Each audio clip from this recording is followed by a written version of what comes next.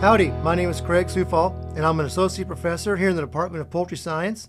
I'm also the collegiate poultry judging coach. And so today I wanted to talk to you about poultry judging and give you a little introduction to what poultry judging is all about. So many of you may already be very experienced in poultry judging if you've participated in FFA contests or even some of our 4-H contests here in Texas. But you may not be familiar with all aspects of poultry judging, or if you're a beginner, you might really just be curious about what this is all about. So why should you engage in poultry judging? I think it's a very great opportunity to learn some very important life skills. In poultry judging, we specialize in the evaluation of live birds, eggs, and poultry products. So a lot of different aspects are covered. In addition to working with poultry and poultry products, you also learn very important skills like decision making. You have to, in poultry judging, look at what's presented in front of you and make a quick decision. And that's a very important skill to learn how to do as a young person. It also teaches you to work very quickly under pressure. All poultry contests have a time limit that you're allowed per class to make your decisions and determine your grades. And so it teaches you to work very quickly under pressure so that you can make those accurate and quick decisions. So those are very important life skills to learn, and poultry judging can be a great way to hone those skills. In addition, it's a great way to win some awards and scholarships, and we all enjoy that. And most importantly for me, it's just fun. We really have a lot of fun with our poultry judging team here at Texas A&M University, and we have a lot of fun putting on all the contests that many of the young people come to campus to participate in. Poultry competitions are always graded on an individual basis, so you can compete as a single person, but you can also compete as a team. And so you can win awards in both aspects at the same contest if you and your team all perform very well. Most contests are not going to always be located in your backyard, so it gives you a great opportunity to travel to some of the contests. Some of the contests, like the national ones, are even out of state, so you get to travel out of state, so that can be very fun, traveling to all the different contests. And it's always a great opportunity to meet new people and make new friends. Now, there are many different opportunities for you to participate in poultry judging contests. Here in Texas, we have many invitational contests that are open to both 4-H and FFA members. At the local level, at some of the major livestock shows like Houston and San Antonio. And here on campus, each spring we also host our Kruger Memorial Invitational Contest in honor of one of our late collegiate judging coaches and professors, Dr. Willie Kruger. He was my judging coach, and so it's always a lot of fun for us to host that competition here each spring, and that's open to all 4-H and FFA members. On the 4-H level, we have our state 4-H roundup contest each June, and the winning team of that contest can also move on to the national 4-H contest that's held each year. On the FFA level, the FFA organization has both area, state contest here in Texas, and then our state winner can also move on to the national contest. So lots of opportunities to participate in many contests throughout the year. In addition, once you've really honed your poultry judging skills, someday you might even be able to become a poultry judge to help judge some of our youth livestock shows here in Texas. And of course, that's also a lot of fun to get to work with the livestock shows and all of the youth at those events. So every poultry judging contest can be broken down into kind of three broad categories. Those categories are live bird evaluation, egg grading, and evaluation of poultry products. So let's start with live birds. With live birds, in the FFA contest, we have what we call market broilers. Basically, these are being judged very similar like we do for the livestock shows here in Texas, where you're placing the birds based on breast meat yield. So the bird with the most breast meat will place highest, and then on down the line. And again, this is a very important skill to learn because in the poultry industry, the evaluation of broiler growth and performance throughout the growing cycle is extremely important to know how our birds are growing. And it's also very important to determine how we may alter our management or nutritional programs in order to achieve maximum growth and yield of those birds. So that's very important in the commercial poultry industry. It's important to the poultry research that we do here at Texas A&M, and of course it has important implications to livestock shows here in Texas. So a very, very important skill to learn in poultry judging. The next category would be laying hens for egg production. Again, this is a very important class, and so we have it included in all of the contests, all the way from 4-H through the collegiate contest that our students participate in. And again, in this class, you're going to be evaluating the hens and judging which hen has laid the most eggs thus far in her life, based on her handling characteristics and pigmentation of the bird. And so these are very important skills to learn. In the commercial egg industry, it's very important for us to know which hens are producing well, so that we can manage the birds correctly to achieve maximum egg production. It's very also important in our research programs to evaluate, are we doing the management and nutritional programs appropriate for those hens to maximize production. So again, a very important life skill to learn here in poultry judging. In our collegiate contest, we also have a class where we judge laying hen pullets. Now, a pullet, if you're not familiar with that term, is a young female bird that has not yet begun to lay eggs. All right, so she's not yet laying eggs, but we evaluate those pullets on their future potential to produce eggs. So in this class, we will focus on body conformation. Those birds that have the best body conformation, we predict will be the best egg layers. And so again, very important impacts to the commercial egg production industry, so we can use this skill to be able to monitor pullet growth and development, so we know how our birds are progressing towards maturity, so they can be good layers. And it's also very important when we're establishing breeding flocks to produce that next generation of laying hens, so we know next generation will also have the correct conformation that we want for egg production. And in the collegiate contest, we also have another division called breeding birds, where we determine which birds, again, these are going to be young birds, we predict will be the best breeders to produce both broiler and turkey meat birds. And so in this particular class, you would be evaluating both the conformation of the bird, so in other words, how good the skeleton development is, but also the amount of fleshing on that skeleton to determine which birds would give us the best meat yield in the offspring from those breeders. And again, so when we're developing those commercial breeds, these are very important evaluation skills to have, and it allows us to continually improve the genetics of our meat-producing birds. The next part of any poultry judging contest is egg grading, and because this is so important to our egg production systems. Everybody eats eggs, whether you know it or not, because all of our baked goods we love to eat contain eggs. So you probably eat a lot more eggs than you realize. And the ability to grade the eggs, to properly market them, is a very, very important skill to know how to do. Now, there's two parts to egg grading. First, there's interior grade quality, and there's also exterior grade quality. And again, these classes are included in all of the contests, all the way from 4-H through collegiate levels.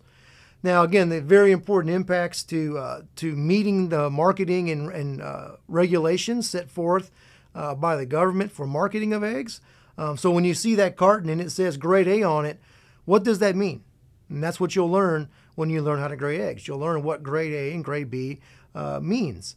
It also has very important food safety ramifications. Eggs that are excessively dirty might contain a lot of bacteria on the shell.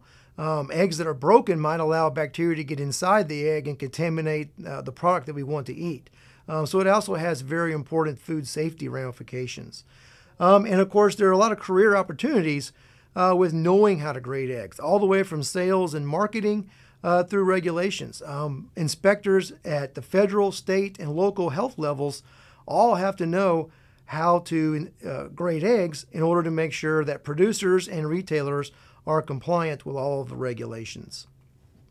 So again, you can see here in these two pictures, U.S. consumers are used to a set of eggs that are uniform in shape, they're uniform in size, color, they're nice and clean, very appealing to the consumer, and gives the consumer a very high quality product, and of course meets all of the regulatory standards. Versus the carton on the other side, where we have dirty eggs, broken eggs, lots of different size eggs, is not going to be very appealing to the consumer and will probably not meet the standards of USDA grade. And so, again, understanding how to grade eggs is a very important skill if you're going to someday ever sell eggs or be involved in the marketing or retail of eggs.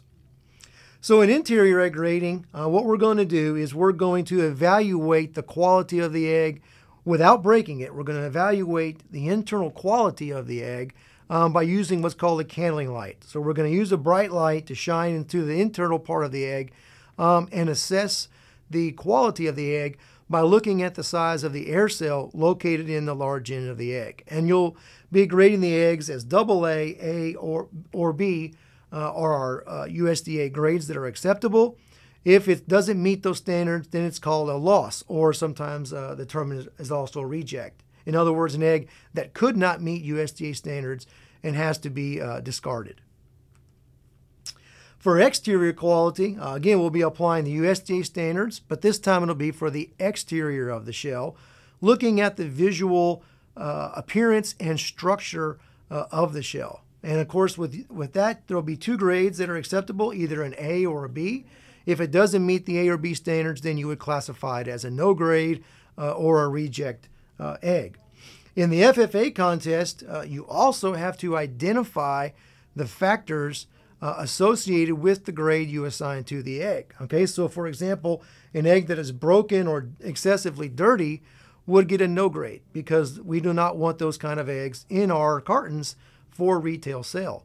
Whereas eggs that just have other imperfections such as shape or calcium deposits, ridges, thin spots, or some slight stains would still be considered a marketable egg, but would now be graded down to a B. All right, so those are the examples of a few things you might see in the FFA contest when it comes to exterior egg grading.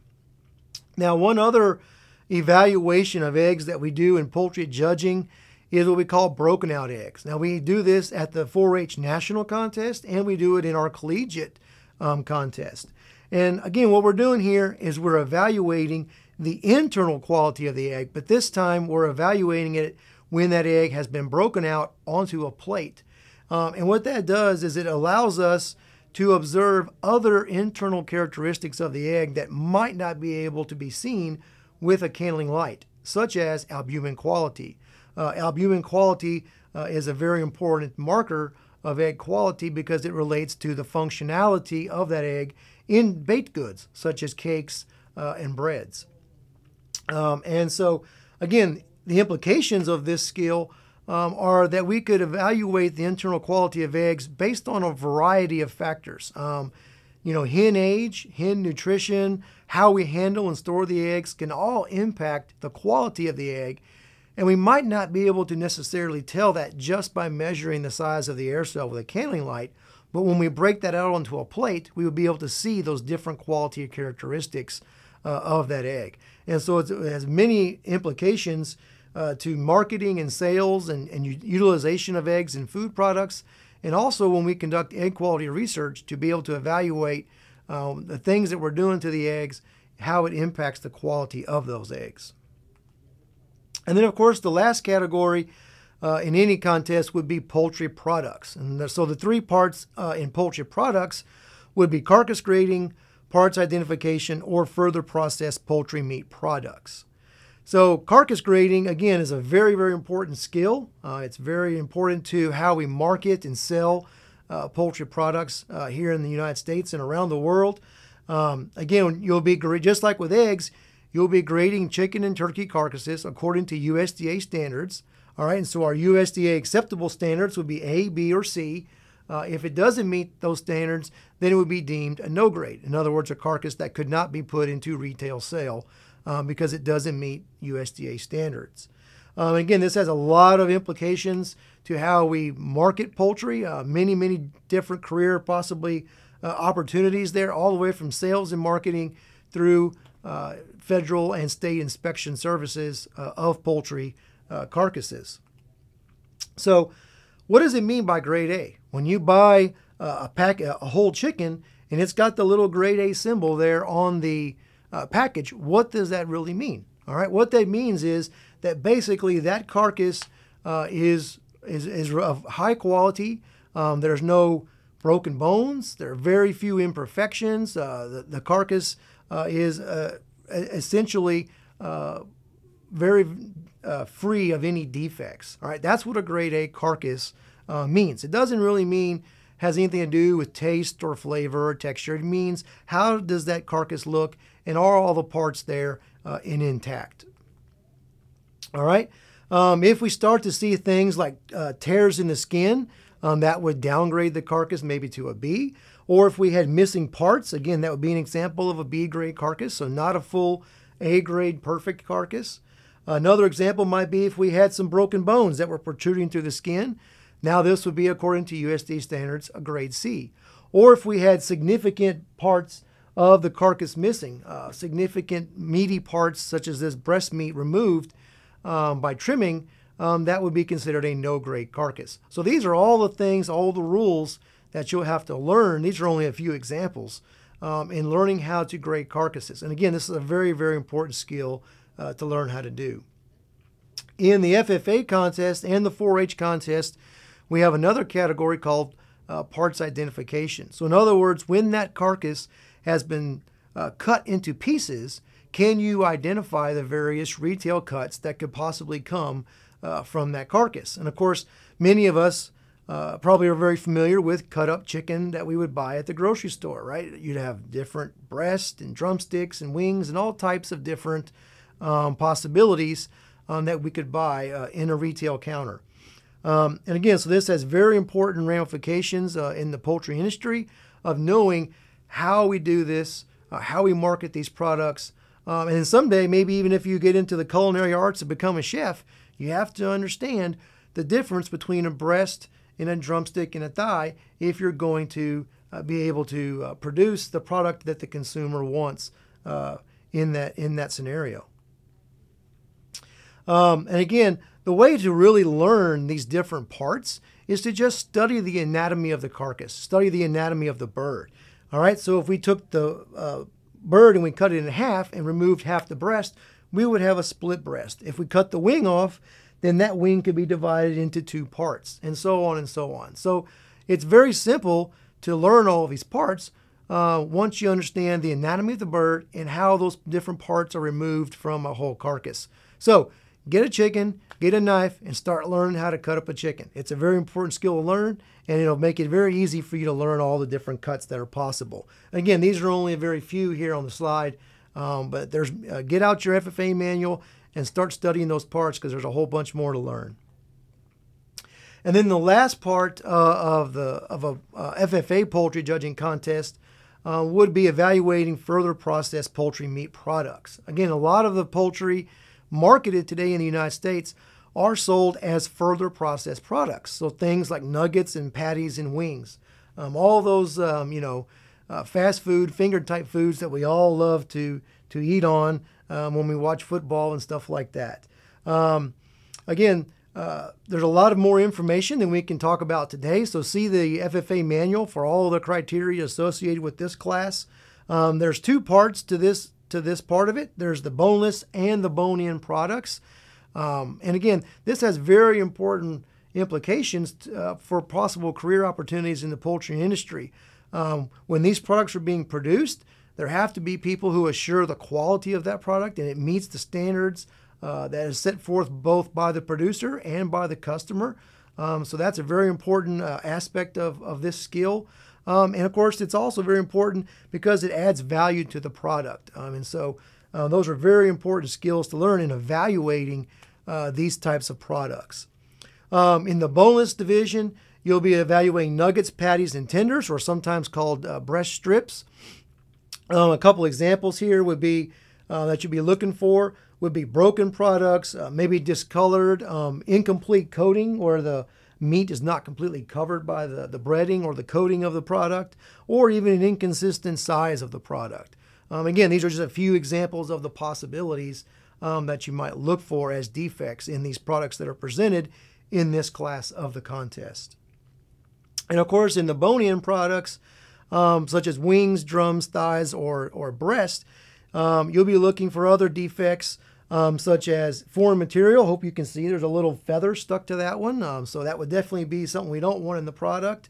Miscut would be if the wing was cut through the bone and not actually where it's supposed to be cut, which is in between the joint of the wing bones, or if there wasn't complete coating. So these are, again, just a few of the examples that you might be looking for with this particular class. So that kind of wraps up covering the different things you might learn and experience in poultry judging. I hope you've enjoyed this brief overview, and we hope to see you at the next judging contest. Thank you for your attention, and gig 'em.